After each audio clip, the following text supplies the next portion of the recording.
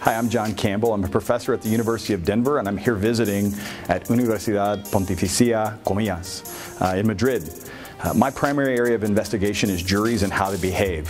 The goal is to understand them so that courts can work with juries better to produce better results. I chose Comillas for several reasons. First, it has an international reputation.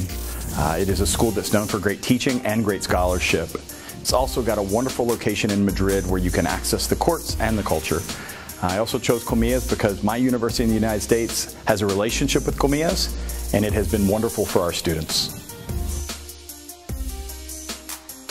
España es un gran país.